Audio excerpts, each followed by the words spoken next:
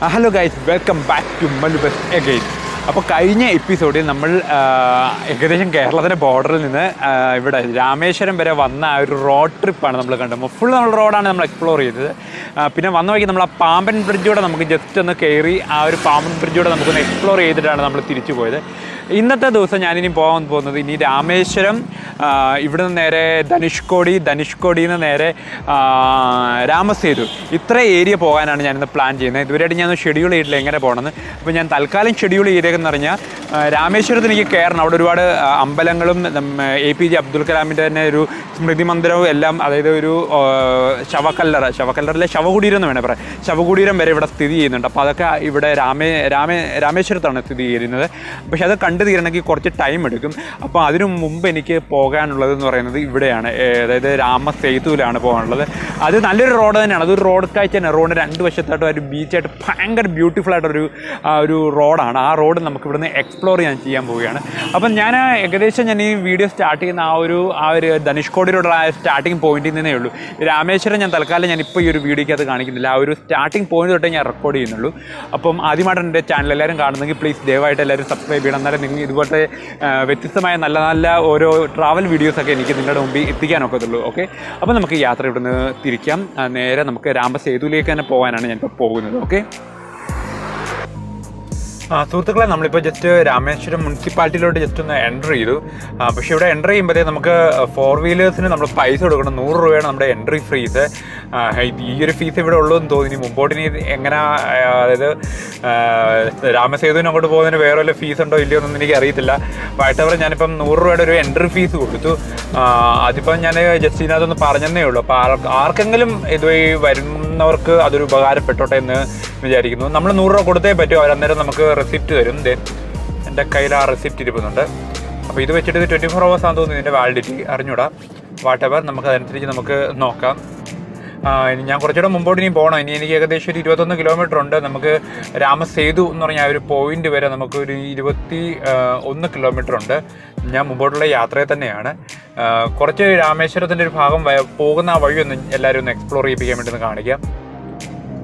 ഇത് നമ്മൾ പോകുന്ന വഴി തന്നെയാണ്. നമുക്ക് പ്രത്യേകിച്ച് നമുക്ക് ഒന്നും നമ്മൾ പറയേണ്ട ആവശ്യമില്ല. അത്യാവശ്യം നല്ലൊരു മുനിസിപ്പൽ ഏരിയ ആണ്. അത്യാവശ്യം ഒരു ജനവാസം, അത്യാവശ്യം എന്നല്ല പറയുന്നത്, നല്ല ജനവാസമുള്ളൊരു ഏരിയ എന്ന് വേണമെങ്കിൽ പറയാം. അത്യാവശ്യം ഹോട്ടൽസും റൂംസും ബാങ്ക്സും കോളേജസും എല്ലാം ഉള്ളൊരു ഏരിയാസാണ്. അതുകൊണ്ട് നമുക്ക് ഇവിടെ എന്താ പറയുക, എല്ലാ അത്യാവശ്യം റേഞ്ച് മിക്കവാറും അവൈലബിലിറ്റി കിട്ടുമായിരിക്കും. പിന്നെ സാധനങ്ങൾ, ഫുഡ്, കിടക്കാനുള്ള സാധനങ്ങളും കോളേജുകളും എല്ലാം നമുക്കിവിടെ തന്നെ കാണാം. APJ അബ്ദുൽ കലാമിൻ്റെ ഒരു മണ്ണൂടി ആകുമ്പോഴത്തേക്ക് അവിടെ കോളേജുകൾ എന്തായാലും കാണാതിരിക്കത്തില്ലല്ലോ, നല്ല ഹോസ്പിറ്റൽസ് കാണാതിരിക്കത്തില്ല. അപ്പം അങ്ങനെ എല്ലാം കൊണ്ടും നല്ലൊരു സ്ഥലം തന്നെയാണ് ഈ രാമേശ്വരം എന്ന് പറയുന്ന ഈ ഒരു മുനിസിപ്പാലിറ്റി. നമ്മൾ മുമ്പോട്ട് പോവുകയാണ്. അപ്പം ഇത് റോഡ് പഴയതുപോലെ തന്നെ, പക്ഷേ സിറ്റി ഇതൊക്കെയാണ് രാമേശ്വരം സിറ്റി ഇതൊന്നും അല്ല. ആക്ച്വലി സിറ്റിയിലെ ഉള്ളിലെ റോഡിൽ കൂടെ പോകുമ്പോൾ കാണുന്ന സിറ്റികൾ ഇത്രയൊക്കെയാണ്.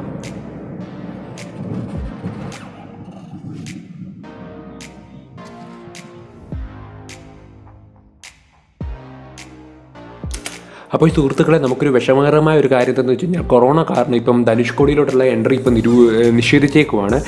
അപ്പോൾ ഇവിടുത്തെ ഞാൻ ഒരു ലോക്കലിനെ കണ്ടപ്പോൾ പുള്ളി എന്നോട് പറഞ്ഞത് എന്താണെന്ന് വെച്ച് കഴിഞ്ഞാൽ നാളെ രാവിലെ പുള്ളിയുടെ വണ്ടിയിൽ അല്ലെങ്കിൽ പുള്ളി ഏതെങ്കിലും ഒരു വണ്ടിയിൽ എന്നെ ധനുഷ്കോടി കൊണ്ടുപോയി ധനുഷ്കോടി എല്ലാം കാണിക്കാമെന്നാണ് പറയുന്നത്. പുള്ളി ലോക്കലായതുകൊണ്ട് പുള്ളിക്ക് ഇവിടുത്തെ ഏരിയ മൊത്തം അറിയാം. അപ്പോൾ പുള്ളി ഇപ്പോൾ എൻ്റെ കൂടി ഇപ്പോൾ വരുവാണ് ഇവിടെ രാമേശ്വരത്തെ കുറേ കാര്യങ്ങളൊക്കെ കാണിക്കാൻ. ഞങ്ങളിപ്പം ഇവിടുത്തെ ഒരു ഹാർബർ ലക്ഷ്യമാക്കി പോയിക്കൊണ്ടിരിക്കുകയാണ്. ഹാർബറൊക്കെ എങ്ങനെ ഉണ്ടെന്നൊന്ന് കാണാൻ വേണ്ടി. உங்களோட பேர் வெளிச்சாமி அல்ல? வெளிச்சாமி. ஓகே, இங்கே தானே சின்ன வயசுல இங்கே தானே? ആ ഓക്കെ. നമ്മൾ പുള്ളിയുടെ വീടിന് മുമ്പിലായിരുന്നു ഞാൻ വണ്ടി കിട്ടും. അങ്ങനെയാണ് പുള്ളി ഞാൻ കിട്ടുന്നത്. ഉങ്ങളുടെ സണ്ണാ? അതെ. ഓക്കെ, ഇത് രണ്ടും മരുമോൻ. ഓക്കെ മരുമോനൊക്കെ. നിനക്ക് ലൈസൻസ് ഇരിക്കാ? വണ്ടിയിൽ പോകും. ഇங்கே ബൈക്ക് ഓട്ടുകൾക്ക് ലൈസൻസ് മുഖ്യമല്ല? ലോക്കൽ ആകുമ്പോൾ പ്രശ്നം പോയിടും. ഓക്കെ. എவ்வளோ வயசு இருக்கு உனக்கு? 15. இப்போ 10ലാ? 11ലാ? അല്ല, നീ എന്താ ക്ലാസ്സിൽ പഠിക്കുന്നു? അതാ ഞാൻ ചോദിച്ചത്, 10ലാ പഠിക്കുന്നത്. ഓക്കെ, എங்கே തന്നെ? ഓക്കെ. ഇതെങ്ങനെ ഫിഷ് വരുമോ? ഫിഷ് പാക്കമാ? ഫിഷ് ஓ இதுக்குள்ளே கொஞ்சம் சின்ன சின்ன மீன் இருக்குல்ல?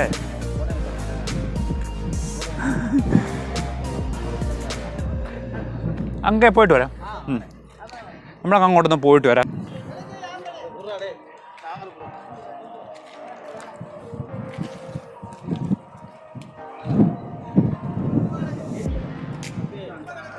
तुला फिश इरुका एदुमे इल्ल वन्निल्ल एम्प्टिया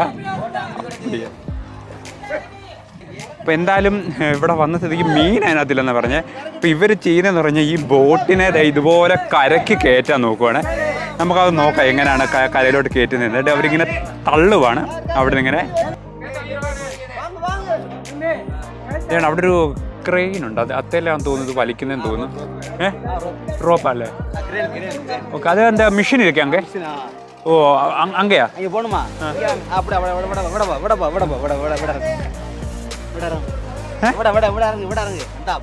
அது அந்த வகையோ? ஐயோ எப்படி? எனக்கு பயம் இருக்கு, எனக்கு பயமா இருக்கு. ഞാൻ കിടപ്പും. അപ്പം ഇത് മീനല്ലേ? ആഹാ,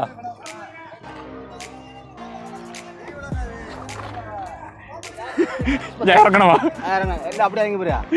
ദൈവം ഇതിൽ കൂടെ ഒക്കെ ഇറങ്ങി കീഴെ പോവും. അയ്യോ അയ്യേ, കീഴെ പോയാൽ ഞാൻ വെള്ളത്തിക്കുള്ള കിടക്കും. അയ്യോ അമ്മേ, അയ്യോ.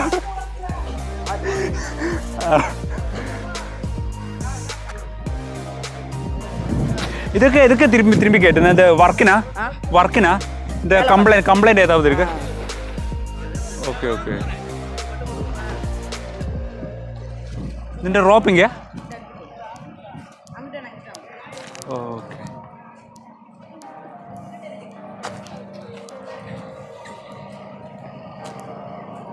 ഇതിനകത്ത് നിന്നാണ് ഇത് കണ്ടോ, ഇത് റോപ്പാണ്. ഈ റോപ്പ് ഉപയോഗിച്ചാണ് ഈ സാധനത്തിനെ അവിടുന്ന് വലിച്ചിങ്ങോട്ട് ഇവിടം വരെ കയറ്റുന്നത്. ഇതേണ്ട ഈ കാണുന്ന റോപ്പ് ഉപയോഗിച്ച്. അകത്ത് മെഷീനാണ്, മെഷീൻ വലിക്കുമ്പോഴത്തേക്ക് ഇത് കിടന്ന് കറങ്ങും. അപ്പോൾ ആ സാധനം ഇങ്ങോട്ട് വരും. മെഷീനുള്ളയാ? ഇതാണ് റോപ്പ് മെഷീൻ. ഇത് റിലീസ് பண்ணுவா?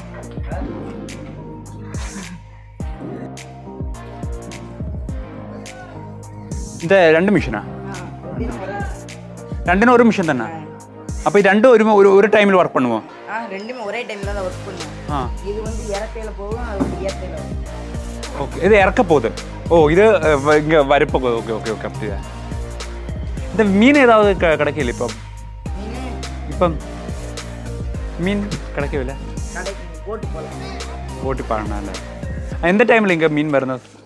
இப்போ போட்டு போல அடுத்த வாரம் வருவார். ஈவினிங் வருவா? Okay okay okay.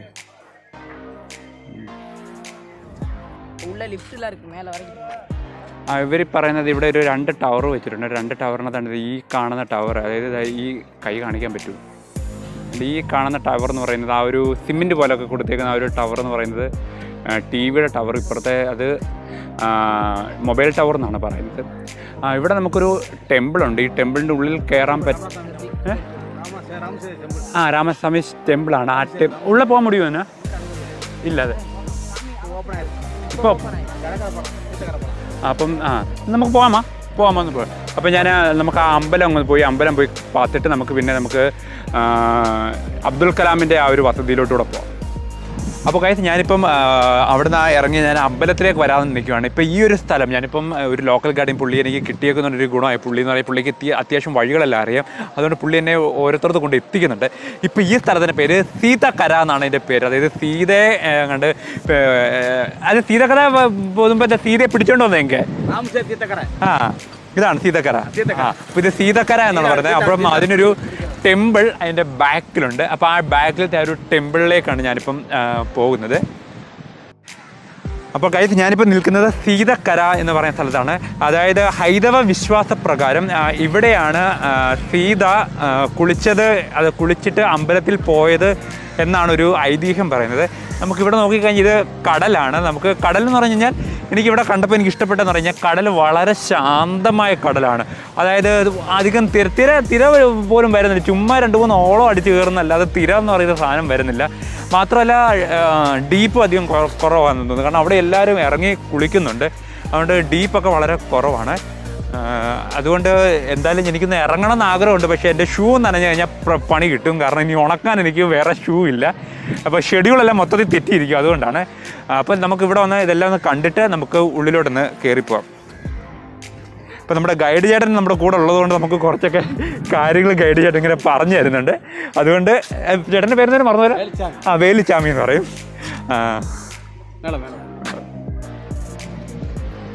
ഇവിടെ ഒരു തീത്തക്കര, എനിക്ക് Tamil തിരിയില്ല. Okay okay okay okay.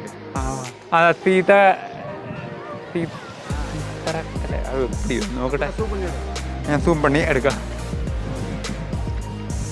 ഇവിടെ കുളിക്കുന്നതിൻ്റെയൊക്കെ റേറ്റാണ് 100 രൂപ, 200 രൂപ, 350 രൂപ എന്നൊക്കെ പറഞ്ഞ് നമുക്കിവിടെ ഒരു റേറ്റ് കൊടുത്തിട്ടുണ്ട്.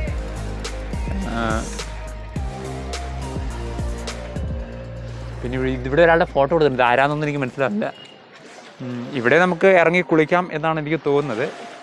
ഇതൊക്കെ തമിഴ് വായിക്കാൻ അറിയാവുന്ന ആളെ കൊണ്ട്. ഇതുകൊണ്ട് പിള്ളേരൊക്കെ അതുകൊണ്ട് അവിടെ ഇരുന്ന് കുളിക്കുന്നുണ്ട്. ഞാൻ എന്തായാലും വന്ന സ്ഥിതിക്ക് ഇങ്ങോട്ട് ജസ്റ്റ്. പക്ഷേ ഈ വെള്ളം സത്യം പറഞ്ഞാൽ എനിക്ക് ഭയങ്കരമായിട്ട് ഇഷ്ടപ്പെട്ടു. നല്ല ക്രിസ്റ്റൽ ഒരു അതായത് ഒരു കലക്കം ഇല്ലാത്ത വെള്ളമാണ് ഇവിടെ കേട്ടോ. ഇത് കടൽ വെള്ളം തന്നെ ആണോ? കാരണം നല്ല കലക്കം ഇല്ലാത്തൊരു വെള്ളമാണ്.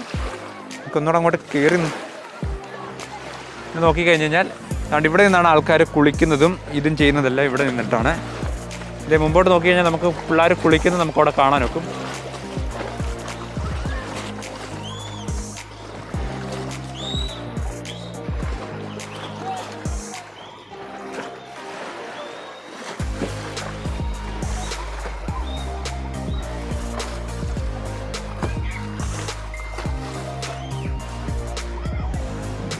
നമ്മൾ ഇവിടുന്ന് വീണ്ടും ഇനിയിപ്പോൾ നമ്മൾ അമ്പലത്തിലേക്ക് പോവുകയാണ്. അമ്പലത്തിലേക്ക് ഈ പോകുന്ന ആ ഒരു വഴിയാണ് ഈ കാണുന്നത്. ഇവിടെയൊക്കെ സൈഡിലൊക്കെ ചെറിയ ചെറിയ കച്ചവടങ്ങളൊക്കെ ഉണ്ട്. ആൾക്കാരൊക്കെ ഇവിടെ ധർമ്മത്തിനും മറ്റു കാര്യത്തിനും വേണ്ടിയൊക്കെ ഇരിക്കുന്നുണ്ട്. നമുക്കിപ്പോൾ ധർമ്മം കൊടുക്കാൻ ഇപ്പം തൽക്കാലം നിവൃത്തിയില്ല. നമ്മളത് മുമ്പോട്ട് തന്നെ പോവുകയാണ് അമ്പലത്തിലോട്ട്.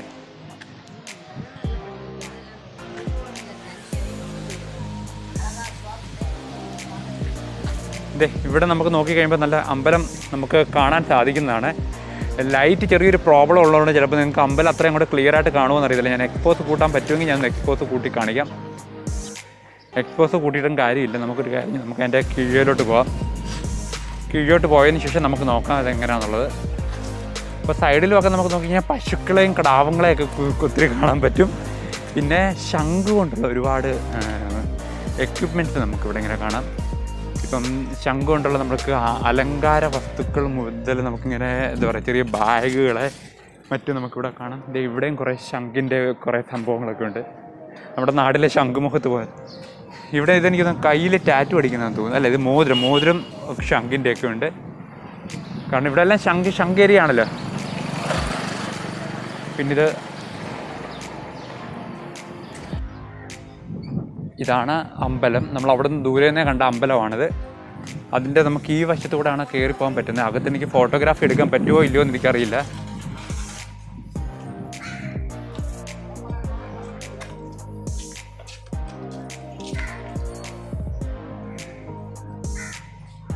ഇത്രയാണ്. ഇതിൻ്റെ ഉള്ളിലോട്ട് പ്രവേശനം ഉണ്ടോ എന്ന് എനിക്ക് ഡൗട്ടാണ്. അകത്ത് പ്രവേശനം ഇല്ലെന്ന് തോന്നുന്നു. ഞാൻ അദ്ദേഹത്തോടൊന്ന് ചോദിച്ചിട്ട് വരാം. നമുക്കിപ്പം അകത്ത് കയറാൻ യാതൊരു കാരണം വെച്ചാൽ ഒരു നിർവാഹമില്ല. കാരണം എന്ന് പറഞ്ഞു കഴിഞ്ഞാൽ ക്ലോസ് ചെയ്തിട്ടുണ്ട്. എന്തായാലും ബാക്കിൽ നിന്ന് നമുക്ക് ആ ഒരു അമ്പലം കണ്ടല്ലോ. നമുക്ക് ഉള്ളിൽ കയറി കഴിഞ്ഞ് കഴിഞ്ഞാലും ഒരുപാട് കാര്യങ്ങൾ കാണാനുണ്ടായിരുന്നു. പക്ഷേ നമുക്ക് പറഞ്ഞിട്ട് കാര്യമില്ല. നമ്മുടെ സിറ്റുവേഷൻസ് അതാണ്. കാരണം കൊറോണയുടെ ഒരു പ്രശ്നം ഭയങ്കരമാണ് ഇവിടെ അത്രയും പ്രോബ്ലം ഇല്ലെങ്കിലും കേരളത്തിലല്ല, ഇന്ത്യ മൊത്തം ഈ കൊറോണയുടെ ഒരു പ്രോബ്ലം ഉള്ളതുകൊണ്ട് തന്നെയാണ് നമുക്ക് ഇത്രയും റെസ്ട്രിക്ഷൻസും മറ്റും വരുന്നത്. ഇതിൻ്റെ ഉള്ളിലെ കുറേ ഫോട്ടോസൊക്കെ എവിടെയെങ്കിലും കിട്ടുവാണെങ്കിൽ ഞാനത് ഇതിൻ്റെ കൂടെ എവിടെയെങ്കിലും ഞാൻ സൈഡിലോ എവിടെയെങ്കിലും ഒക്കെ ഞാനിങ്ങനെ ആഡ് ചെയ്തിടാം. അപ്പം നിങ്ങൾക്ക് അതും കണ്ടുകൊണ്ട് പോകാൻ പറ്റും. ഇനി എനിക്ക് തോന്നുന്നു അമ്പലത്തിൻ്റെ ഇത്രയൊക്കെ ഉള്ളൂ എന്ന് തോന്നുന്നു. വേറെ ഒന്നും നമുക്കിനിയിപ്പോൾ അമ്പലമായിട്ട് റിലേറ്റഡ് ആയിട്ട് ഇവിടെ ഒന്നും ഇല്ലെന്ന് തോന്നുന്നു. മെയിനായിട്ടുള്ള ഈ അമ്പലവും ഈ ഒരു സീതയുടെ ആ ഒരു ഇത് മാത്രമേ ഉള്ളൂ. അത് രണ്ടും എന്തായാലും നമ്മൾ പോയി കണ്ട്. സീതയുടെ എന്തായാലും കാണുന്നതിന് കുഴപ്പമില്ല, ആൾക്കാർക്ക് ആർക്കും വേണമെങ്കിൽ കുളിക്കാം. എന്തായാലും തമിഴ്നാട്ടിൽ വന്നില്ല, തമിഴ്നാട്ടിൽ നിന്നൊരു തമിഴ്നാട്ടിൻ്റെ ചായയും ഒരു ബജ്ജിയുടെ കഴിക്കാൻ വേണ്ടി ഞാൻ ഇവിടെ ഒരു ഗൈഡ് ചെയ്യാൻ ഇവിടെ പുള്ളി കഴിക്കുന്നതാണ്. പുള്ളിക്കൂടെ മേടിച്ചു കൊടുക്കാൻ തുടങ്ങിയത്, പക്ഷേ പുള്ളി ഓൾറെഡി കഴിച്ചു എന്നാണ് പുള്ളി പറഞ്ഞത്. അപ്പോൾ സാരമില്ല, ഞാൻ കഴിക്കാൻ പോവാണ്. അത് ചട്നി പൊട്ടിക്കോ, പൊട്ടിക്കാം. പിന്നെ എന്തെങ്കിലും ഒരു ചായയും ഇത് കാര്യങ്ങളും നമുക്ക് കഴിക്കാം. പിന്നെ നമുക്ക് നേരെ പോകാം അങ്ങോട്ട്. ഓക്കെ, ഞാൻ ആക്ച്വലി നേരെ അബ്ദുൽ കലാമിൻ്റെ അങ്ങോട്ട് പോകാമായിരുന്നു. അപ്പോൾ നമ്മുടെ ആ ഗൈഡ് ചേട്ടൻ പറഞ്ഞു ഇവിടെ രാമൻ പാതാലു എന്ന് പറഞ്ഞൊരു സംഭവം ഉണ്ട്. അതായത് രാമൻ്റെ പാദം ഇവിടെ പതിഞ്ഞൊരു സ്ഥലമാണെന്നാണ് പറയുന്നത്. അപ്പോൾ ഇതൊരു ടെമ്പിളാണ്. ആ ടെമ്പിളിൽ നിന്ന് കാണാൻ വേണ്ടി ഞാനിപ്പോൾ വന്നേക്കാണ്. പുള്ളിയെ കൂട്ടിക്കൊണ്ട് വന്നേക്കാണ്. ഇതൊക്കെയാണ് നമ്മളിവിടെ വന്നൊരു ലോക്കൽസിനെയൊക്കെ നമ്മൾ പരിചയപ്പെട്ടുള്ളൊരു ഗുണം. അവർ വന്ന് ഓടി നടന്നെല്ലാം കാണിച്ചു. അപ്പോൾ നമുക്ക് ടെമ്പിൾ കാണാം. ഞാൻ ടെമ്പിളിൻ്റെ അടുത്തോട്ട് എത്തിക്കൊണ്ടിരിക്കുകയാണ്. അല്ലേ, ഈ കാണുന്നതാണ് നമ്മുടെ ടെമ്പിള്.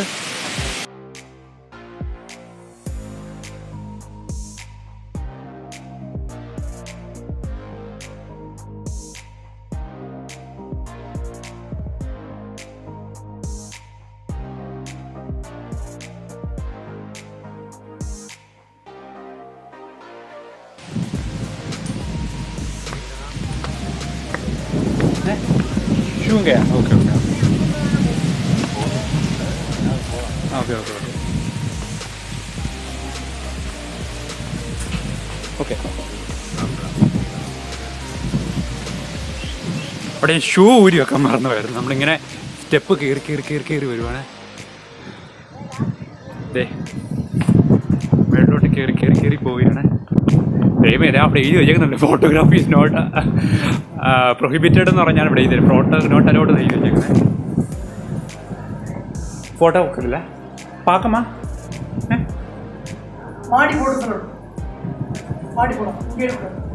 മോളെ പോവാം എപ്പടി. ഓക്കെ ഓക്കെ, ഇതുക്കുള്ളേ ഒക്കെ അല്ലേ? Okay okay. പുള്ളി പറഞ്ഞ് ഇവിടെ ഫോട്ടോ എടുക്കാൻ പാടില്ല, മുകളിൽ എടുക്കാമെന്നാണ് പറയുന്നത്. അപ്പോൾ മുകളിൽ നമുക്കൊന്ന് കയറി കഴിഞ്ഞാൽ രാമേശ്വരം മൊത്തം കാണാമെന്നാണ് പറയുന്നത്.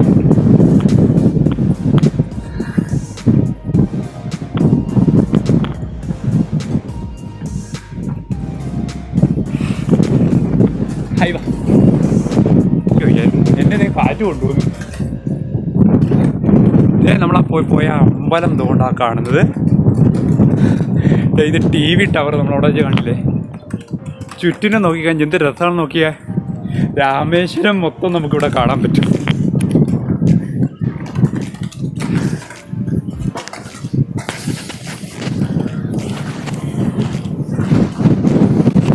രാമേശ്വരം മൊത്തം നമുക്കിവിടെ കാണാൻ പറ്റുന്നുണ്ട്. ഇതേ ചുറ്റിനും അതുകൊണ്ട് ആ കാണുന്ന എല്ലാം നമുക്ക് രാമസേതു ഇവിടെ നിന്ന് കാണാൻ പറ്റുന്നതാണ് ചിലർ പറയുന്നത്. നമുക്കൊന്ന് ചുറ്റിക്കറങ്ങി നോക്കാം എന്തൊക്കെ കാണാൻ പറ്റുന്നത്. ഇത് ഒത്ത രാമേശ്വരമാണ്. ഇതുവഴിയാണ് നമ്മൾ കയറി വന്നത്.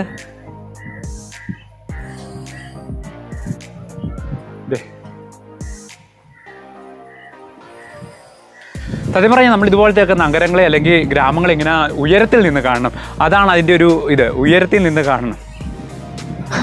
ഞാൻ ഗൈഡ് ചെയ്യാൻ അതോ താഴെ നിന്ന് എനിക്ക് ഷെയ്ക്കാണ്ടിരുന്നത് ഞാൻ സൂം ചെയ്ത് കാണിക്കാവേ. അവിടെ പുള്ളി അവിടെ നിൽക്കുന്നുണ്ട്. പുള്ളി അവിടെ നിന്ന് കൈ കാണിച്ചു. ഇപ്പോൾ നമ്മൾ അവിടെ ടവറും കാര്യങ്ങളൊക്കെ കൊടുത്തിട്ടുണ്ട്. നമുക്ക്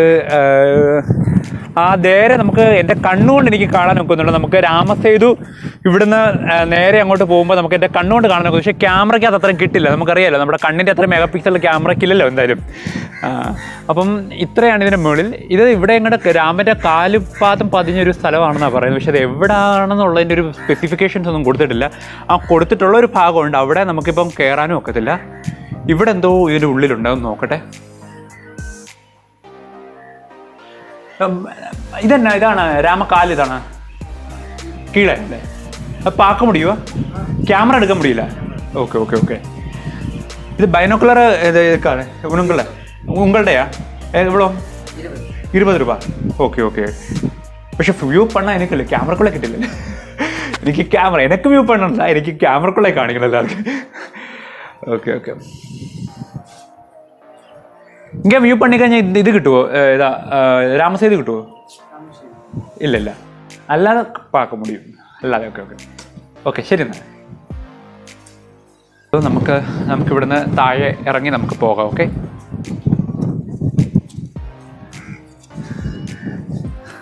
തമ്പി എന്നാ ഒരു ടീ സാപ്പിടോ. ഓക്കെ, അപ്പോൾ നമുക്ക് ഇവിടുന്ന് ഇപ്പോൾ നമുക്ക് മണലൊക്കെ കണ്ട് മണലൊക്കെ ഇതേ കണ്ടിട്ട് എന്താ പറയുന്നത് ഒരുമാതിരി തരി പോലത്തെ മണലൊക്കെയാണ്. കടൽ മണൽ തന്നെ. ഓ ഇതെന്തൊരു വ്യൂ അല്ലേ കണ്ടു കഴിഞ്ഞാൽ. അങ്ങോട്ട് നോക്കി ഫുള്ളാ കടലാണ് കാണുന്നത്, കാണുന്ന കടലാണ്. ഇങ്ങനെ എന്താ പറയുന്നത് അങ്ങനെ കടലാണ്. ഈ ഭാഗത്തിനെ നമുക്ക് എൻ്റെ കണ്ണെട്ടുന്ന അത്രയും ഭാഗത്തിനെ കടലായി ഇതേ ഇവിടെ ചുറ്റി കടലാണ്. ഇത്രയും ചുറ്റി നമ്മൾ കടലാണ് കണ്ടത്. അപ്പോൾ ഇത്രയേ ഉള്ളൂ. നമുക്കിനിയും താഴെ പോകാം. താഴെ പോയിട്ട് എന്തായാലും ഞാൻ രാമൻ്റെ പാദം കണ്ടത് ഞാനൊന്ന് എൻ്റെ നഗ്നനേത്രം കൊണ്ട് ചെന്ന് കാണാൻ ശ്രമിക്കുന്നുണ്ട്. ക്യാമറയിൽ എടുക്കുന്നില്ല, കണ്ണുകൊണ്ടൊന്ന് കണ്ടിട്ട് ഞാൻ തിരുമ്പി വരാം എന്നുള്ളതാണ്. അപ്പം ഇത്രയേ ഉള്ളൂ. ഇവിടെ നമ്മൾ മേളിൽ കയറിയതിന് ശേഷം നമ്മൾ ഫുള്ളൊരു വ്യൂ കണ്ട് നമുക്ക് രസമല്ലായിരുന്നു കാണാം. ഇതൊക്കെ എന്ന് പറഞ്ഞാൽ ഇതൊരു ഗൈഡുമാരെയൊക്കെ പിടിച്ചിട്ടുണ്ട്. അല്ലെങ്കിൽ ഞാനിവിടെ വന്നു കഴിഞ്ഞാൽ എനിക്ക് സത്യം പറഞ്ഞാൽ ഞാൻ ഒരിടത്തോലും കണ്ടിട്ടില്ല ഈ ഒരു സംഭവങ്ങളൊന്നും. പലയിടത്ത് വായിച്ച് നോക്കിയപ്പോൾ ഇങ്ങനത്തെ ഒരു പ്ലേസ് ഒന്നും കണ്ടില്ല.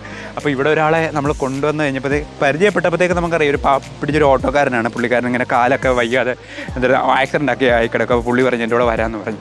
അപ്പോൾ ഞാൻ പറഞ്ഞില്ല പുള്ളി എന്തെങ്കിലുമൊക്കെ നമ്മുടെ ഒന്ന് എക്സ്പെക്ട് ചെയ്തിട്ടായിരിക്കും വരുന്നത്. പക്ഷേ നമുക്ക് കുഴപ്പമില്ല, നമുക്ക് എക്സ്പെക്ട് ചെയ്ത് വന്നാലും നമുക്ക് ഇത്രയും കാര്യങ്ങൾ പറഞ്ഞു തരാനും ഒക്കെ ഒരാൾ ഉണ്ടെങ്കിൽ വളരെ നല്ലതല്ലേ.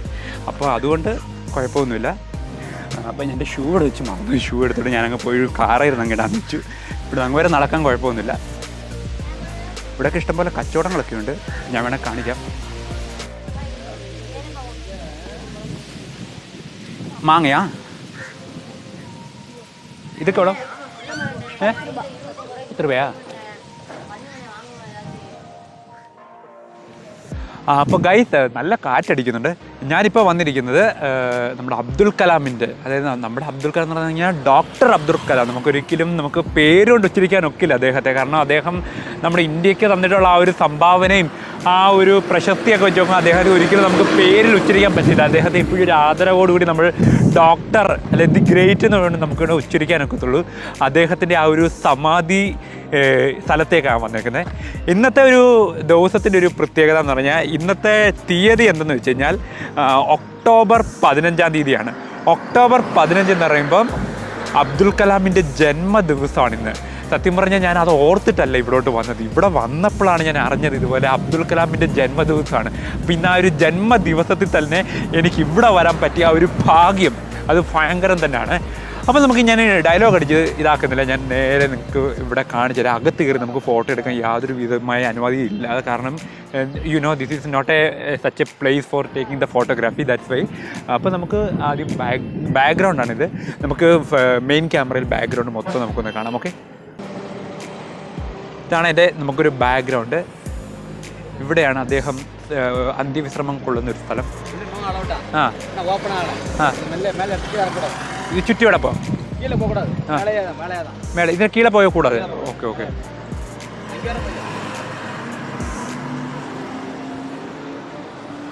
അപ്പം ഇവിടെ ഇതിനുള്ളിൽ നമുക്ക് പ്രവേശനം കണ്ടോ, അവിടെ ബ്ലോക്കൊക്കെ ചെയ്ത് വെച്ചേക്കാണ്, പ്രവേശനമില്ല. പക്ഷേ അദ്ദേഹം ഉറങ്ങുന്ന ആ ഒരു മണ്ണ് ഇത്തിരി നമുക്ക് ദൂരെ നിന്ന് കാണിച്ച് ഇതേ അവിടെ എഴുതി വെച്ചിട്ടുണ്ട്. Doctor APJ Abdul Kalam national memorial പിലുക്കുമ്പ് Rameswaram എന്ന് പറഞ്ഞ് എഴുതി വെച്ചേക്കുന്നുണ്ടല്ലേ. അപ്പോൾ ഇതിനകത്താണ് അദ്ദേഹത്തിൻ്റെ ആ ഒരു ഓർമ്മയ്ക്ക് വേണ്ടി ചെയ്തേക്കുന്നതാണ്. ആക്ച്വലി ഇത് ടോംബാണോ? അബ്ദുൽ കലാമിനെ ഇങ്ങനെയാണോ അടക്കിയതിനകത്ത് തന്നെയാണല്ലേ? സെൻറ്ററിലാണ്. അതിനുശേഷം പണിഞ്ഞാണത് പുതുസായിട്ട് ഉള്ള പോകാൻ മുടിയില്ല ഇപ്പം? ടൈമുണ്ടോ? കൊറോണ കാരണം. ഓക്കെ. ഇതിൻ്റെ പിന്നാടി പോവില്ലേ? അതൊക്കെ ഷൂട്ടിംഗ് പണ മുടിയോ? അതൊക്കെ ഷൂട്ടിംഗ് പണ മുടിയോ? പറ്റില്ലല്ലേ? ഇതിൻ്റെ ബാക്കിലായിട്ട് നമുക്കൊരു മിസൈൽ വെച്ചിട്ടുണ്ട് അദ്ദേഹത്തിൻ്റെ ആ ഒരു ഓർമ്മയ്ക്ക്. അഗ്നി മിസൈലിനാ? അഗ്നിയാണ് മിസൈൽ? അതെ, ആ ഒരു അഗ്നി മിസൈലിൻ്റെ അതൊരു ഇവിടെ കൊടുത്തു വെച്ചിട്ടുണ്ട്. അങ്ങനെ പോവാം. നമുക്ക് മൊത്തത്തിലത് ചുറ്റിക്കറങ്ങി കാണാൻ പറ്റും. അപ്പം നമുക്ക്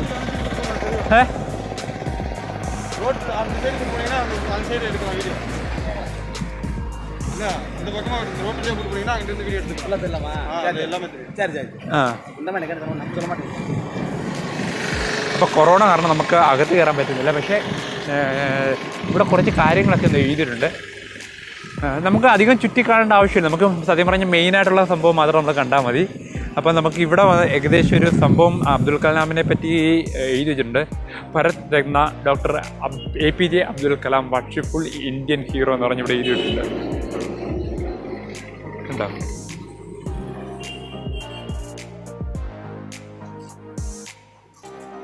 ഇതിൻ്റെ തന്നെ തമിഴാണ് ഇവിടെ എഴുതിയിരിക്കുന്നത്. തമിഴ് നമുക്ക് കാണിക്കേണ്ട ആവശ്യമില്ല ആർക്കും. നമ്മുടെ അവിടെ ആർക്കും മനസ്സിലായി എന്ന് വരില്ല. തമിഴന്മാരാരെങ്കിലും കാണുന്നുണ്ടെങ്കിൽ അവർക്കത് മനസ്സിലാകട്ടെ. ഓക്കെ, ഇത്രയാണ്. നമുക്കിത് ചുറ്റിക്കറങ്ങി നമുക്ക് കാണാൻ പറ്റുമെന്നാണ് പറഞ്ഞു. പക്ഷേ ഇത് കാറിൽ പോണോ? കാറിൽ പോണോ? അതെ, കാല് ഓക്കെ. അപ്പോൾ നമുക്ക് ജസ്റ്റ് ഒന്ന് ചുറ്റിക്കാണാം. പുള്ളി നമ്മുടെ ഇവിടെ ഇത്ര കഷ്ടപ്പെട്ട് വരികയാണ്.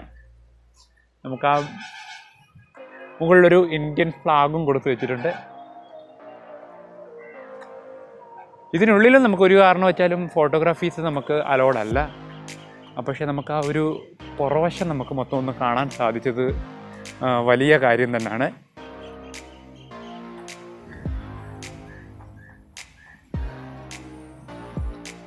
നമ്മൾ ആ വഴി കൂടെ ഇങ്ങനെ പയ്യെ നടന്നു പോവുകയാണ്. നമുക്ക് ഇവിടെ നിന്ന് കുറച്ചുകൂടെ അങ്ങോട്ട് വരെ ഇറങ്ങി കാണാം. അതിൽ കൂടുതൽ നമുക്ക് അങ്ങോട്ട് കാണാൻ ഒക്കത്തില്ല.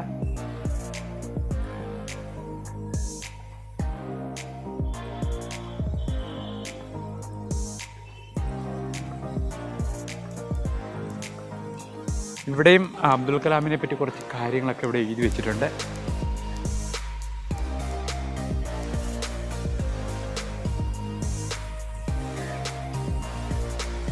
പിന്നെ അങ്ങോട്ട് നോക്കിക്കഴിഞ്ഞാൽ ആ ഒരു അഗ്നി മിസൈലിൻ്റെ ആ ഒരു ഡെമോ ആണ് അവിടെ കൊടുത്തു വെച്ചേക്കുന്നത്. പിന്നീട് ഇങ്ങോട്ട് വരുമ്പം അവിടെ അബ്ദുൽ കലാമിൻ്റെ ഒരു ചെറിയൊരു ടാബ്ലോ അവിടെ വെച്ചിട്ടുണ്ട്. പക്ഷേ ഇത് കാണാൻ പറ്റുമെന്ന് അറിയില്ല. ഇച്ചിരി മാറി നോക്കാം. ഞാനൊന്ന് സൂം ചെയ്യാം. ഇതിൽ കൂടുതൽ എനിക്കത് വിസിബിലിറ്റി എടുക്കാൻ ഇത് അബ്ദുൽ കലാം തന്നെയാണ്. അപ്പം നമുക്ക് ഒരുപാട് പൂക്കളും ഒക്കെ വെച്ചിട്ട് നല്ല രീതിയിൽ അവർ ഡെക്കറേറ്റ് ചെയ്തിട്ടുണ്ട്. സൂം പണി അത് ടാബ്ലോ അല്ലേ? അത് ഞാൻ സൂം പണി എങ്ങനെയാ അത് കിട്ടി ഞാൻ ഇറങ്ങിപ്പോയി സൂം ചെയ്തു. ഉള്ള അല്ലോടെ അത് കുഴപ്പമില്ല. നമുക്ക് ഇത്ര കണ്ടല്ലോ.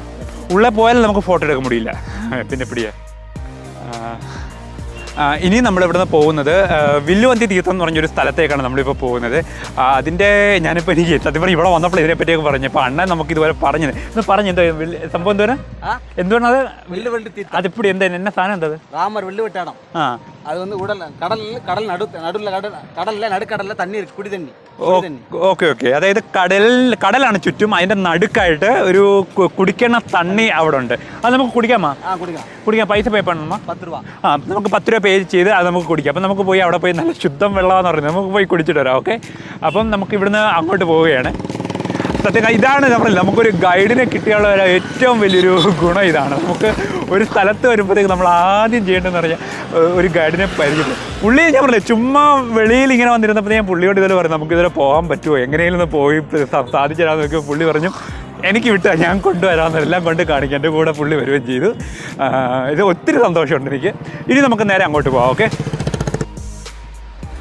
ഇപ്പം ഞാൻ നിൽക്കുന്ന ആ വില്ലുവണ്ടി തീർത്ത് എന്ന് പറയുന്ന ആ ഒരു സ്ഥലത്താണ് നിൽക്കുന്നത്. ബാക്കിൽ അതിനെപ്പറ്റിയുള്ള ഡിസ്ക്രിപ്ഷൻ എഴുതിയിട്ടുണ്ട്. ഞാനത് സൂം ചെയ്ത് കാണിക്കാം. അതിനുമുമ്പ് ഞാൻ കാര്യം എന്താണെന്ന് വെച്ചാൽ ജസ്റ്റ് ഒന്ന് പറയാം. അതായത് ഇവിടെ ശ്രീരാമൻ അങ്ങോട്ട് അമ്പ ചെയ്തൊരു ഭാഗമാണെന്നാണ് പറയുന്നത്. പക്ഷെ അത് ചപ്പലങ്കയിടണോ? ഉള്ളി സമയം മാറണോ? ഓക്കെ. ഉള്ളി സാമ്യമുള്ളതുകൊണ്ട് നമ്മൾ ചപ്പലിട്ടുകൊണ്ട് അങ്ങോട്ട് വരരുത് പറയാം സമയം. അപ്പോൾ സംഭവം എന്ന് പറഞ്ഞു കഴിഞ്ഞാൽ ഇത് കടലിൻ്റെ നടുക്ക് ഒരു കിണറാണ്. ആ കിണറിനകത്ത് എന്ന് പറഞ്ഞാൽ സാധാരണ കടൽ എന്ന് പറയുമ്പോഴത്തേക്ക് ഉപ്പല്ലേ മൊത്തം. പക്ഷേ ഇത് ഉപ്പല്ല. ആ കിണറെന്ന് പറഞ്ഞാൽ നല്ല വെള്ളമാണെന്ന് പറയുന്നത്, ഉപ്പില്ലാത്ത വെള്ളമെന്ന് പറയും. അപ്പോൾ അത് കാണാൻ വേണ്ടിയാണ് നമ്മളിപ്പോൾ അങ്ങോട്ട് പോകാൻ പോകുന്നത്. ഓക്കെ, അതിന് മുമ്പ് ഞാനിവിടെ എഴുതിയേക്കുന്ന സാധനങ്ങളൊക്കെ ഒന്ന് സൂം ചെയ്ത് കാണിക്കാം. പിന്നെ ബാക്ക് ക്യാമറ എടുക്കാം. ഓക്കെ, ഇതേണ്ട ഒന്ന് ഫുള്ളായിട്ടൊന്ന് വായിച്ച് നോക്ക്. ഒന്ന് പോസ് ചെയ്ത് വായിച്ചാൽ മതി. കുറച്ചവിടെ ഭാഗം ഇച്ചിരി പൊളിഞ്ഞു പോയിട്ടുണ്ട്. അതിപ്പോൾ നമുക്ക് എന്ത് ചെയ്യാൻ പറ്റും? ആ ഭാഗം കുറച്ച് പൊളിഞ്ഞു പോയിട്ടുണ്ട്. ഇതിനെപ്പറ്റി എഴുതിയേക്കുന്നതെന്ന് ഓക്കെ. നമുക്കിനി മുമ്പോട്ട് പോകാം. നമ്മുടെ ഒരു പയ്യൻ വരുന്നുണ്ട്. ആ പയ്യനാണ് നമുക്ക് വെള്ളം കോരി തരാൻ വരുന്നത് തോന്നുന്നു. എന്താ പയ്യനാണ് വെള്ളം കോരുന്നത്? വെള്ളം. ഓക്കെ. നമുക്ക് വലതോട്ടൊക്കെ നോക്കി കഴിഞ്ഞാൽ ഓരോരുത്തരൊക്കെ നമുക്കവിടെ ഇരിക്കുന്നുണ്ട്.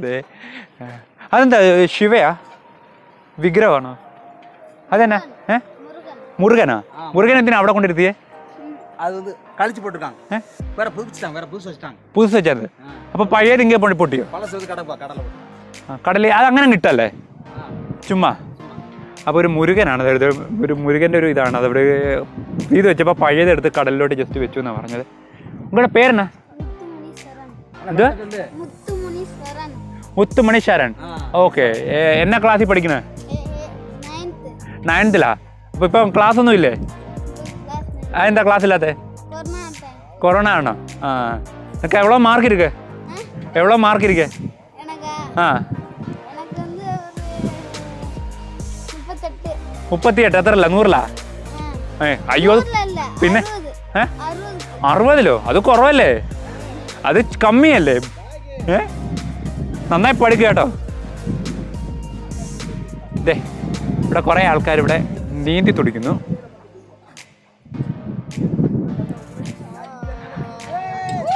എങ്കയാ ഊരെങ്കയാ? മധുരൈ. എല്ലാവരും മധുരയാ? ഓക്കെ. തൂത്തുക്കുടി. ദൈവമേ, ഇതാണോ വെള്ളം?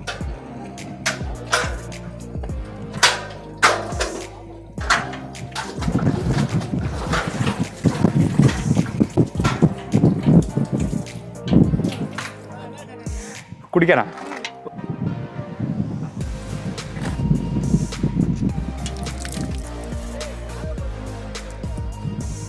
ചിന്ന ഉപ്പിരിക്കുക. சின்ன உப்பு லைட்டா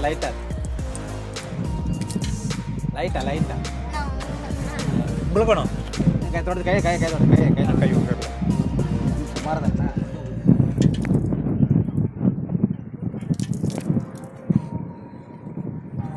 ലൈറ്റായി ഉപ്പ്.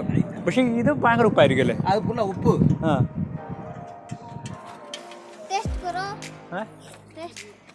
അതൊന്ന് ടേസ്റ്റ് ചെയ്തേ. YouTube Mallus bus. ഞാൻ Malayali. Mallus bus. MALLUZBUZZ. Okay. ഇതൊന്ന് ടേസ്റ്റ് ചെയ്യണം. കൊഞ്ചം പോട്ടു. അയ്യേ നിറയെ ഉപ്പിരിക്കാൻ. അപ്പോൾ സബ്സ്ക്രൈബ് பண்ணணும். ഓക്കെ. പേരെന്നാ? കിഷോർ. और अंगड़े ഇസ്മായിൽ, കൃഷ്ണ, കിഷ. ഓക്കെ. എല്ലാവരും മധുരയാ? ഓക്കെ. തൂത്തുക്കുടി. ഓക്കെ. ഇங்கே ഇത് കുളിക്കടക്ക് വന്നിരിക്ക്. ഓക്കെ. ശരി, പാക്കല.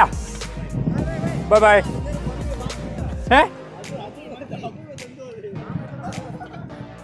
ഇതാ നിങ്ങളെങ്കയാ? എല്ലാം മധുരയാ? ഓക്കെ. ശരി എന്നാ. இந்த மாதிரி வேலை நல்லதானே, പക്ഷെ പഠിക്കണം, നന്നായി പഠിക്കണം. പഠിച്ചാൽ ഇതിലും പെരിയ വേല കിട്ടും. ഇപ്പം 20 രൂപ കൊണ്ട് എന്നെ കിടക്കും. ഒരു ദിവസം എത്ര രൂപ നിനക്ക് കിട്ടും? ഒരു ദിവസം ഇന്ന മാതിരി എത്ര രൂപ കിട്ടും? 200. അവിടെ വിളിക്കുമോ? 10 പേരൊക്കെ വരുമോ?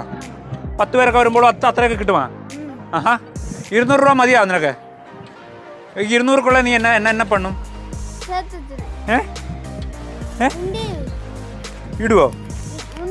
ഉണ്ടിയിലിടുവാ? എന്നിട്ട് അതൊക്കെ എല്ലാം പൊട്ടിക്കുമ്പോൾ നീ എന്ത് പണ്ണും? പൊട്ടിച്ചതിന് ശേഷം എന്തെടുക്കും? ഇതെല്ലാം സേവ് പണിയിട്ട് എന്നെ എടുക്കും. നീ ചോക്ലേറ്റ് മേടിക്കുമോ? അത് ഡ്രസ്സ് മേടിക്കുമോ? അതോ കറങ്ങാൻ പോവുമോ? അതെന്താ? ഡ്രസ്സ് മേടിക്കും. ചോക്ലേറ്റ് ഇഷ്ടമില്ല? അതെന്താ ചോക്ലേറ്റ് ഇഷ്ടമില്ലാതെ? പിള്ളേരുടെ കറങ്ങാൻ പോവോ? പിള്ളേരുടെ അടുത്ത് കറങ്ങാൻ പോവോ? അതും ഇഷ്ടമാണ്. ശരിയെന്നേ. ഇവിടെ ഒരു ശിവൻ്റെ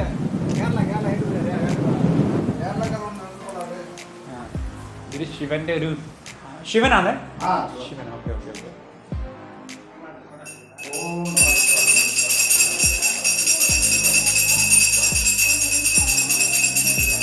ഹര ഹര മഹാദേവ, ഹര ഹര മഹാദേവ. ഓം നമഃശിവായ.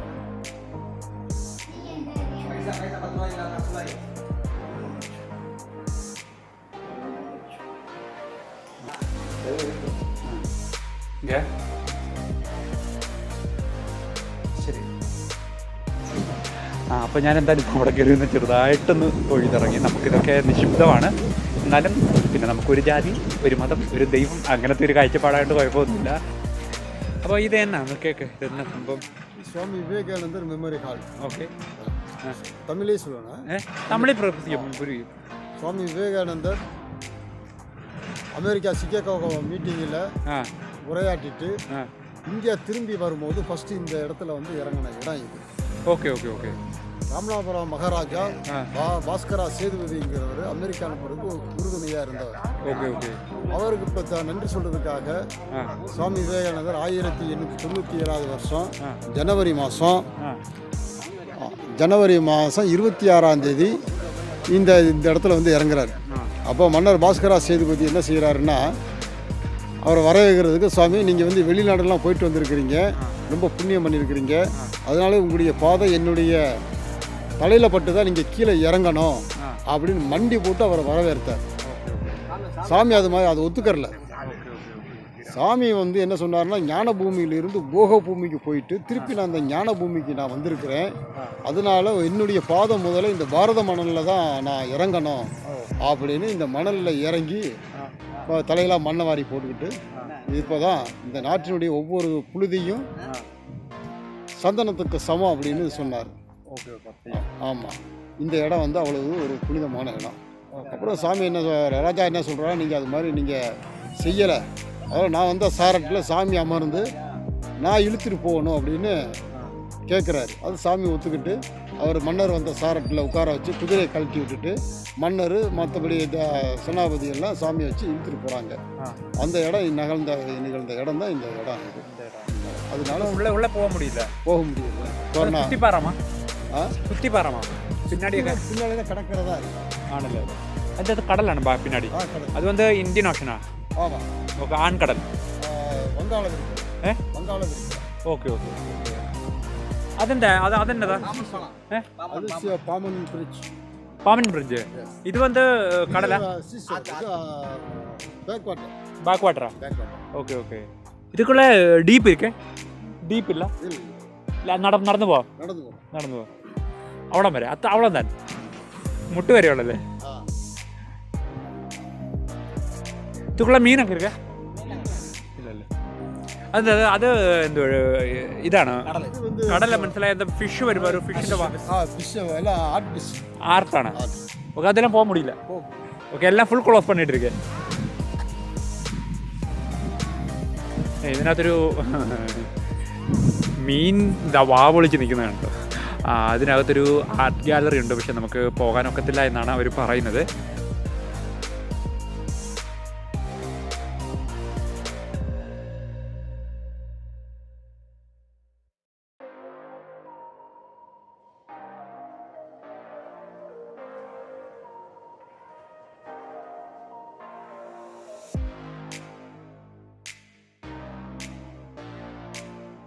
ഞാൻ ആ വിവേകാനന്ദൻ്റെ അവിടെ നിന്ന് കുറച്ചിങ്ങോട്ട് മുമ്പോട്ടൊന്ന് മാറി കേട്ടോ.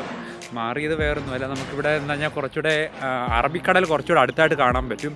അപ്പോൾ അത് കാണാൻ പറ്റുമോ എന്നറിയാൻ വേണ്ടി ഞാൻ കുറച്ചുകൂടെ ഒന്ന് വന്ന് നോക്കുവാണ് ഇവിടെ.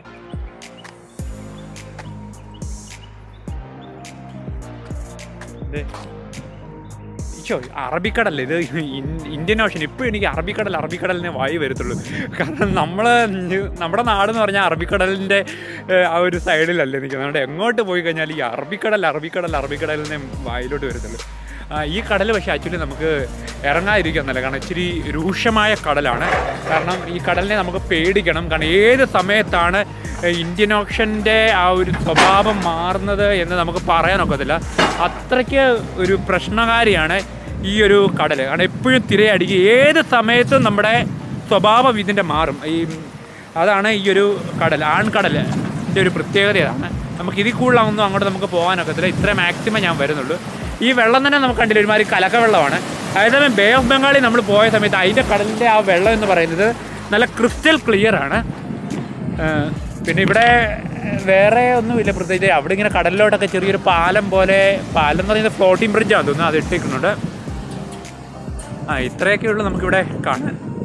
ഇതൊരു വലിയ വണ്ടിയുടെ എഞ്ചിനാണല്ലോ, അതോ ജനറേറ്ററിൻ്റെ ആണോ എന്തിൻ്റെ ആണെന്ന് അറിയത്തില്ല. ഒരു സാധനം ഇട്ടിരിക്കുന്നത്.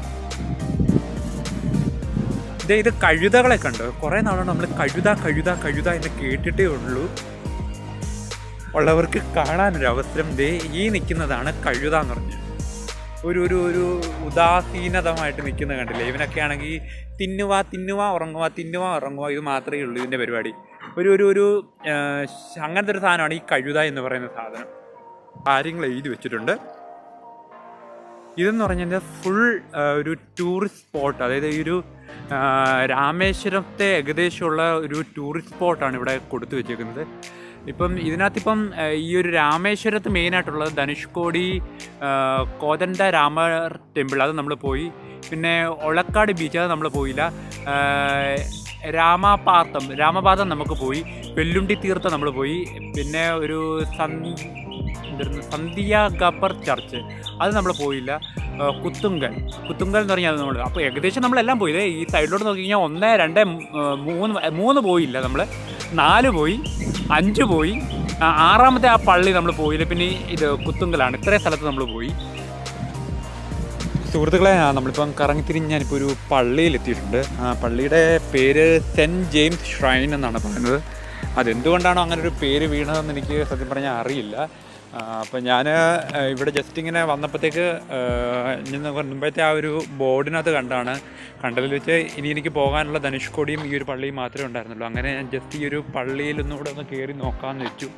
പിന്നെ എല്ലാവരും പറയുന്നൊരു പ്രത്യേകത എന്തെന്ന് ചോദിച്ചു കഴിഞ്ഞാൽ ഇവിടെ ധാരാളമായിട്ട് ഹിന്ദുക്കൾ വരുന്നുണ്ടെന്നാണ് പറയുന്നത് ഈ പള്ളിയിൽ. അതൊരു വലിയൊരു പ്രത്യേകതയാണെന്ന് അറിയുന്നത്. അപ്പോൾ നമുക്ക് ആ പള്ളിയുടെ ഒരു ചരിത്രവും കാര്യങ്ങളും എനിക്കധികം അങ്ങോട്ട് അറിയത്തില്ല. നമുക്ക് ജസ്റ്റ് ആ പള്ളി ഒന്ന് ചുറ്റിനും കണ്ടിട്ട് അങ്ങ് പോകാം. ഓക്കെ, ഇത് ബാക്കിലൊരു സെൻറ്റ് ജെയിംസ് ആണെന്ന് തോന്നുന്നു, കുതിരപ്പുറത്തിരിക്കുന്നത് തോന്നുന്നു. പിന്നെ തമിഴിൽ എന്തൊക്കെയോ എഴുതിയിട്ടുണ്ട്, ഒന്നും മനസ്സിലാകുന്നില്ല. ഇവിടെ മലയാളികളും വരുന്നുണ്ടെന്നൊക്കെ ചില ആൾക്കാരൊക്കെ പറയുന്നത് കേട്ടു. മൊത്തം ഒരു പൂഴി മണലിൻ്റെ ഒരു സെറ്റപ്പാണ് ഇതിനകത്ത്. നമുക്ക് പള്ളിയുടെ അകം കയറാൻ പറ്റും.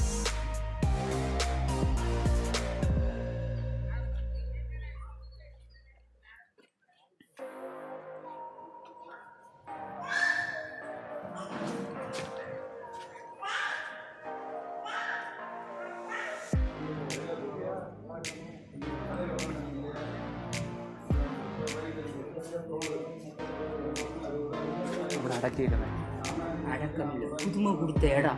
അതാണ് പുതുമ കൊടുത്ത ഇടം. സിലുവ. ഓക്കെ, സ്ലാബിലിട്ടേ സിലുവ അതായിട്ടുള്ളത് കുരിശ്. കുരിശ്. ഓക്കെ, അതാണ്.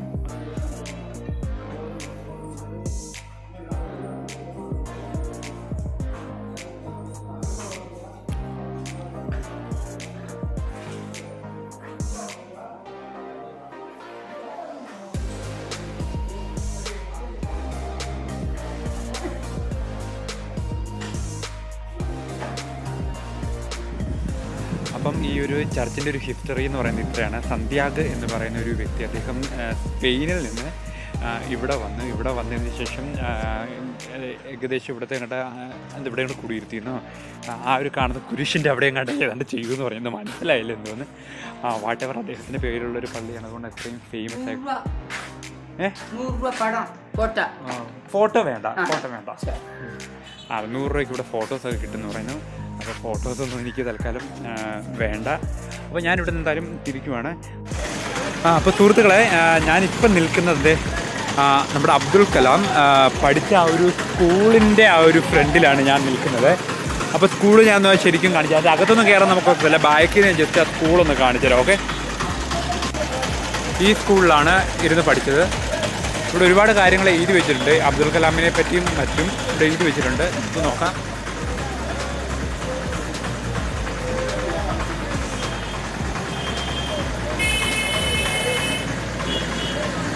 ഇവിടെ എഴുതി വെച്ചിട്ടുണ്ട്, this prestigious school that has magnified the vision man in to the missile മാൻ എന്ന് ഇവിടെ എഴുതി വെച്ചേക്കുന്നുണ്ടല്ലേ.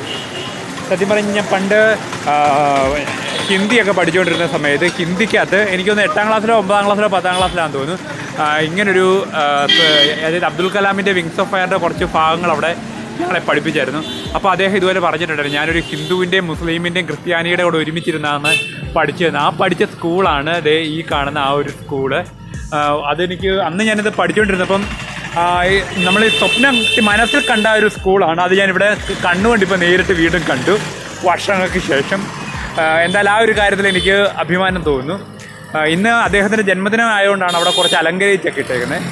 ഇനി നമുക്ക് നോക്കട്ടെ, പറ്റുവാണെങ്കിൽ അബ്ദുൽ കലാമിൻ്റെ വീട്ടിലൂടെ ഒന്ന് പോകാൻ പറ്റുമെങ്കിൽ വീട്ടിലൂടെ ഒന്ന് പോകാം.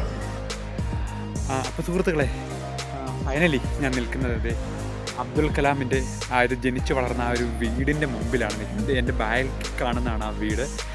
എന്തായാലും ഇന്ന് ആ ഒരു അദ്ദേഹത്തിൻ്റെ ജന്മദിവസം തന്നെ എനിക്ക് ആ വീട്ടിലേക്ക് വരാൻ പറ്റിയത് എൻ്റെ ഒരു ഭാഗ്യമായിട്ട് ഞാൻ കരുതുന്നു. ഞാൻ ആ വീട് ഇച്ചിരി ക്ലോസപ്പായിട്ട് കാണിക്കാം. ഓക്കെ,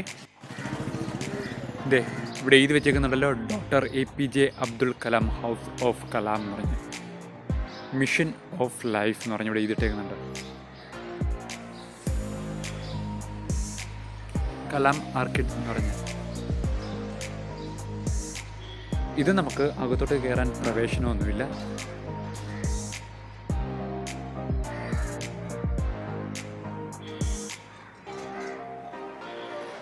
ഇവിടെ അദ്ദേഹത്തിൻ്റെ ഒരു ഫോട്ടോ കൊത്തിവിടെ വെച്ചിട്ടുണ്ട്.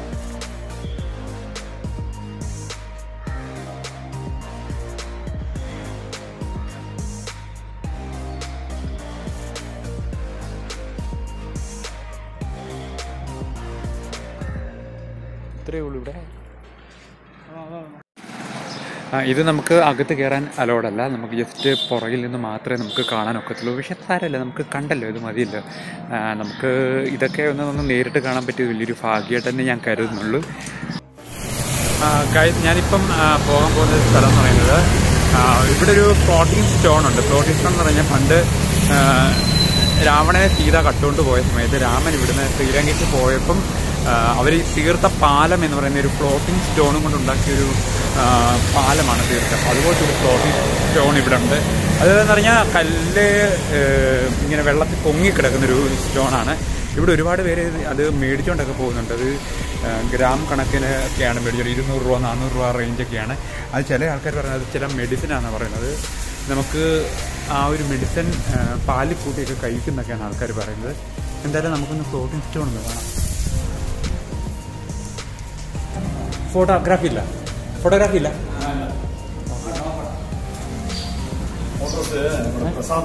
പ്രസാദാണ്. ധനുഷ്കോടി ராம லட்சுமண சீதை 1964 முன்னாடி ധനുഷ്കോടിயில் இருந்த டெம்பிள். ஹனுமான் எனக்கு சிறகட்டினதில்ல, சிறகட்டின கல். சிறகட்டின கல் ഇവിടെ വെള്ളത്തിൽ പൊങ്ങി കിടക്കും. ഹനുമാനുണ്ട് അണയാദീപം ഉണ്ട് ഇവിടെ 40 വർഷം.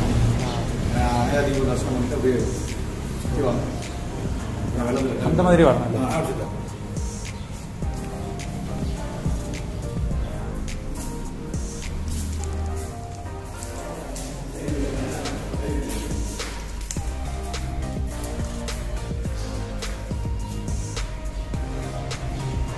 ഇതാണ് സ്റ്റോൺ. ഓക്കെ, ചിറകെട്ടിന കല്ലും കൊണ്ട് വെള്ളത്തിൽ പൊങ്ങി കിടക്കും. ഓക്കെ. ഇപ്പോൾ ഉള്ള കല്ല് ഇപ്പൊ ഇത് അന്നത്തെ സമയത്ത് അതാണ് സമയത്തിൽ ഉണ്ട കല്ല്. അത് വെള്ളത്തിൽ പൊങ്ങി കിടക്കും. ഇത് മുഴുകി പോയി. അതെ.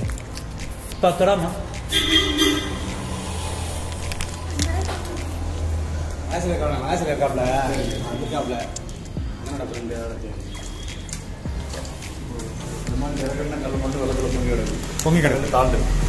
ഇപ്പോൾ ഉള്ള കല്ല് താഴ്ന്നു കിടക്കുക. ഇപ്പോഴത്തെ കല്ലൊക്കെ താഴ്ന്നു കിടക്കും. എത്ര ചവിട്ടി കഴിഞ്ഞാൽ നമുക്ക് പൊങ്ങി കൊള്ളാലോ. ചില്ലറ ഇതുമില്ല. ചില്ലറയില്ല. സാധുക്കളുടെ അങ്ങനെ മടം. നമ്മളുടെ അകത്തെ അണയാ ദീപം പറഞ്ഞില്ല. അണയാ ദീപത്തിൽ എണ്ണയ്ക്ക് സേവ ഉണ്ട് അവിടെ. വെളുപ്പം കൂടുതൽ നിങ്ങൾ സേവ ധനുഷ്കോടി മുണ. അതെന്ത് പാലം അതാണ് ഇങ്ങനെ. ഇപ്പോഴും എന്താ സാറ്റലൈറ്റിൽ നോക്കുമ്പോൾ ഇത് ഇന്തമാതിരി ഉണ്ട്.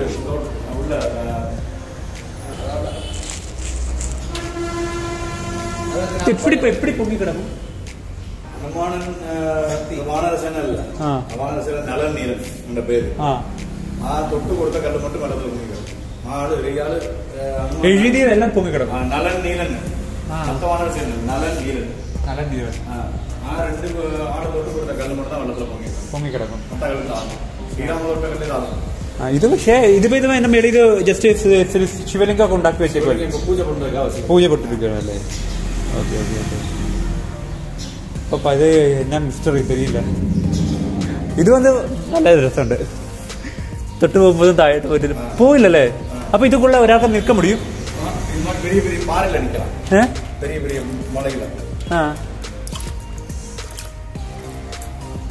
എത്ര കിലോളം പൊങ്ങി വരും ഇത്? എങ്ങനെയാണ് അത് ധനുഷ്കോടി മട്ടും തായിരിക്കും? ഇപ്പൊ ഇല്ല. അപ്പൊ എന്നാ ഇത്രയും തിരിയില്ല.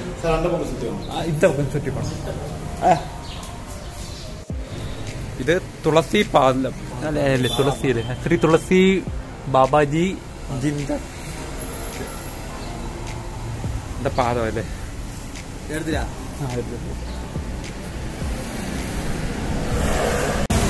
നമുക്ക് അവിടെ ഫ്ലോട്ടിംഗ് സ്റ്റോണിന്റെ ഫോട്ടോസ് എടുക്കാൻ അനുമതി ഇല്ലായിരുന്നു. പക്ഷെ ഞാൻ എടുത്തേക്കുന്നത് പറഞ്ഞാൽ അവരറിയാതെ തന്നെ നമ്മൾ എടുക്കുവാണ്.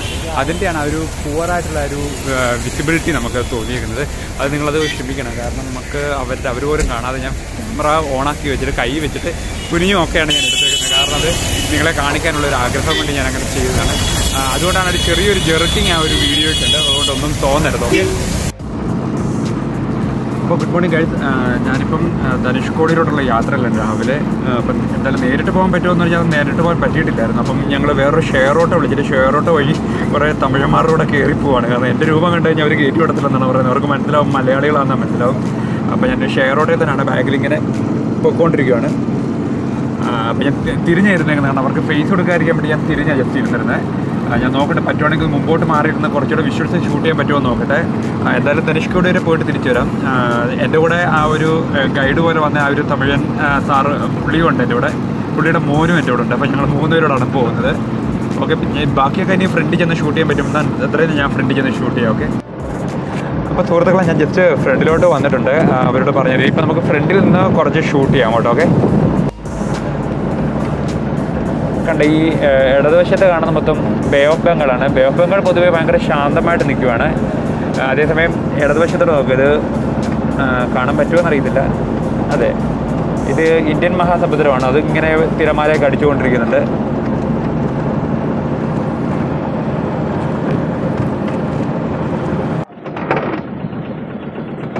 ഇവിടെ ഒരുപാട് പേരുടെ താമസിക്കുന്നുണ്ടെന്നാണ് എനിക്ക് തോന്നുന്നത് കേട്ടോ. കാരണം ഒത്തിരി ലോക്കൽസ് ആയിട്ടുള്ള ആൾക്കാരൊക്കെ ഇറങ്ങി വരുന്നതെന്ന് നമുക്ക് കാണാൻ പറ്റും. നമ്മളങ്ങനെ ഓടി ധനുഷ്കോടി ആ ഒരു പട്ടണത്തിൽ വന്നേക്കുവാണ്. പക്ഷെ പട്ടണം എന്ന് പറയാനൊന്നുമില്ല, കുറേ അവശിഷ്ടങ്ങൾ മാത്രമേ നമുക്കിവിടെ ഉള്ളൂ. വലതുവശത്ത് മുകളിൽ നോക്കിക്കഴിഞ്ഞാൽ ഒരു ലൈറ്റ് ഹൗസ് ഇപ്പോൾ പണിയുന്ന കാണാം. ഒരു റെയിൽവേ സ്റ്റേഷൻ ഉണ്ടായിരുന്നു ബാക്കിൽ, അത് കഴിഞ്ഞു പോയി. അപ്പോൾ സുഹൃത്തുക്കളെ, ഞാനിപ്പോൾ അങ്ങനെ ധനുഷ്കോടിയുടെ ആ ഒരു സിറ്റിയിൽ ഞാനിപ്പം ഇറങ്ങി. സിറ്റി എന്ന് വേണേൽ പറയാം, പക്ഷേ ഇപ്പോൾ സിറ്റി അല്ല, പണ്ടത്തെ ഒരു സിവിലി ഏറ്റവും വലിയൊരു സിറ്റി ആയിരുന്നു ഈ ഏരിയയിൽ. പക്ഷേ ഇപ്പോൾ കണ്ടു കഴിഞ്ഞാൽ നമുക്ക് എന്താ പറയുന്നത്, വെറും കുറേ തലയില്ലാത്ത വീടുകൾ പോലെ കുറേ വീടുകൾ മാത്രമേ ഉള്ളൂ എൻ്റെ ബാക്കിൽ. നമുക്ക് അതൊന്ന് ഫുള്ളൊന്ന് കണ്ട് കളയാം നമുക്ക്. ഓക്കെ, ഇതൊക്കെ ഇന്ത്യൻ ഓഷൻ്റെ ആ ഒരു ഭാഗമാണിത്. ഇതെല്ലാം കണ്ട് നമ്മുടെ വീടുകളെല്ലാം മൊത്തം അന്നത്തെ ആ ഒരു പ്രളയത്തിൽ മൊത്തം നശിച്ചു. പ്രളയമല്ല, ഒരു 1957 തോന്നുന്നു, ഡിസംബർ മാസം 15-ാം തീയതിയാണെന്ന് തോന്നുന്നു. അതിൽ ചെക്ക് ചെയ്തിട്ട് ഞാൻ പറയാം. അന്നായിരുന്നു ഈ ഒരു കൊടുങ്കാറ്റ് ഇവിടെ അടിച്ചത്. ആ കൊടുങ്കാറ്റിൻ്റെ ഭാഗമായിട്ട് ഈ ഭാഗം മൊത്തവും കടലെടുത്തുകൊണ്ട് പോവുകയും ചെയ്തു. അതങ്ങനെ ഒരു ദാരുണമായൊരു സംഭവമാണ് ഇവിടെ അരങ്ങേറിയത്. 1964 ഡിസംബർ മാസം ഏകദേശം ഒരു 22-23, ചിലർ 15 എന്നും പറയുന്നു, 15-നൊക്കെ ഉണ്ടായ ഒരു കാറ്റും 22-ാം തീയതി ഉണ്ടായ ആ ഒരു കൊടുങ്കാറ്റിലാണ് ഈ ഒരു പട്ടണം പൂർണ്ണമായിട്ട് നശിച്ചു പോയത്. പട്ടണത്തിൻ്റെ കുറേ അവശിഷ്ടങ്ങളൊക്കെ നമുക്കിവിടെ ഇങ്ങനെ കാണാം. ഇവിടെ മറ്റ് നെറ്റ്വർക്കിനൊന്നും ഒരു റേഞ്ചും കിട്ടത്തില്ല. ആകെ ജിയോ മാത്രം ഒരു പോയിന്റ് ഇവിടെ കിട്ടുന്നുണ്ട്, വേറെ ഒന്നും കിട്ടുന്നില്ല. ഇതൊക്കെ ഒരു കോഹുവിലായിരുന്നു. ആ കോഹുവിലൊക്കെ കണ്ടോ, അന്നത്തെ ആ ഒരു പ്രളയത്തിൽ മൊത്തം മണ്ണിനടിയിലായി. ഇപ്പോൾ ഏകദേശം ഭൂമിക്ക് അടിയിലായിട്ടാണത് നിലകൊള്ളുന്നത്. എന്തോ ചെയ്യാനല്ലേ, ഇപ്പം പ്രകൃതി ഉണ്ടാക്കുന്ന ഓരോ ദുരന്തങ്ങളൊക്കെ. ഇങ്ങോട്ടൊക്കെ പോയി കഴിഞ്ഞാൽ ഇഷ്ടംപോലെ വീടുകളൊക്കെ നമുക്ക് കാണാം. പക്ഷെ ആ വീടുകളെല്ലാം നശിച്ച് പോയിട്ടുണ്ട്. ഒന്നും തന്നെ ഇല്ലെന്ന് വേണം, എല്ലാത്തിൻ്റെയും കുറേ എന്താ പറയുന്നത് അവശിഷ്ടങ്ങൾ മാത്രം, കുറേ പൊളിഞ്ഞു പോയ വീടുകളും ഇതൊക്കെ മാത്രമേ ഇവിടെ ഉള്ളൂ. ഇതൊക്കെ ഇപ്പോൾ ഒരു ഹിസ്റ്റോറിക്കൽ ഇവൻ്റ് പോലെ ഇങ്ങനെ നിൽക്കുവാണ് ഈ ഭാഗം. ധനുഷ്കോടി എന്ന് പറഞ്ഞാൽ ഒരു വലിയ പട്ടണം.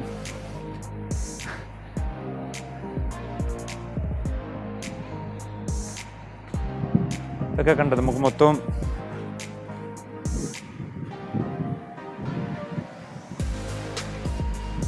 ഇതായിട്ടിരിക്കുന്നു. ഇത് ഇന്ത്യൻ ഓഷൻ തന്നെയാണ് ഇത് ഫ്രണ്ടിൽ കാണുന്നത്. ഇതേ ഈ കാണുന്നത് അന്ന് പണിഞ്ഞ, അതായത് പുറത്ത് പോർച്ചുഗീസാണെന്ന് തോന്നുന്നു, പോർച്ചുഗീസുകാർ പണിഞ്ഞ പള്ളിയാണെന്നാണ് എനിക്കൊരു ഊഹം. അവരുടെ ആ ഒരു പള്ളിയായിരുന്നു. ഈ പള്ളി ഉൾപ്പെടെ അന്ന് കടലെടുത്തുകൊണ്ട് പോയെന്നുള്ളതാണ്. ഇപ്പോൾ പള്ളിക്ക് ഉള്ളിലോട്ട് കയറി കഴിഞ്ഞ് കഴിഞ്ഞാൽ നമുക്കൊരു ചെറിയൊരു അൾത്താര കാണാം. ഇതേ ഈ പള്ളി അതിന് മുമ്പ് ഉണ്ടാക്കി വെച്ചേക്കുന്നില്ല, ചെറിയ ചെറിയ ചെറിയ ചെറിയ കല്ലുകൾ കൊണ്ടാണ് അത് ഉണ്ടാക്കി വെച്ചേക്കുന്നത്. കണ്ടു കഴിഞ്ഞാൽ തന്നെ അറിയാം.